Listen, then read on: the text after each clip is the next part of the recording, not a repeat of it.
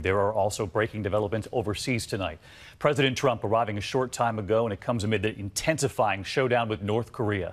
The White House tonight with a new warning. President Trump arriving in Poland now, the big meeting with Vladimir Putin coming. But much of the focus right now, North Korea, successfully testing its first intercontinental ballistic missile, capable of hitting the U.S. And what the Pentagon acknowledged late today about that North Korean missile. Here's ABC's chief global affairs correspondent, Martha Raddatz, tonight. The missile launched by North Korea is more powerful and more sophisticated than anything that country has ever tested before. A two-stage intercontinental ballistic missile blasted straight up into space, some 1,700 miles high.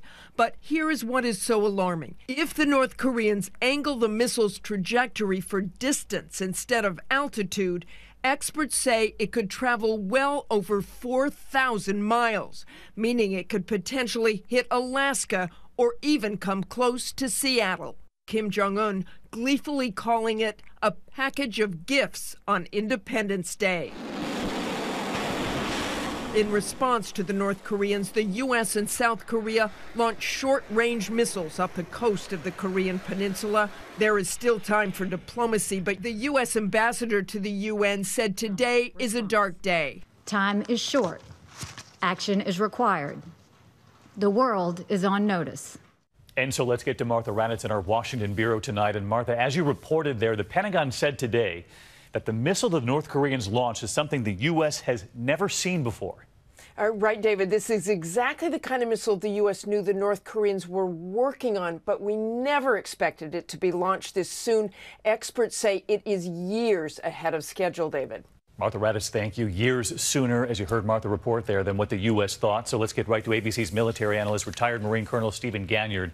And Steve, you saw what Martha reported there, that if that missile had gone the same distance but along a different trajectory, it could have made it to the U.S. Obviously, this is very concerning. So what does North Korea really have to do now to complete its nuclear missile plan? David, yesterday the North Koreans demonstrated that they have a rocket that can reach the United States. But take a look at this image. This is what's disturbing. This is what we believe is a miniaturized nuclear warhead. We don't know yet whether the North Koreans can put the warhead with the rocket and have it survive the heat of re-entry. It's the last piece of the puzzle, and we know they're working hard to get it. The last piece of the puzzle. Steve Ganyard with us tonight.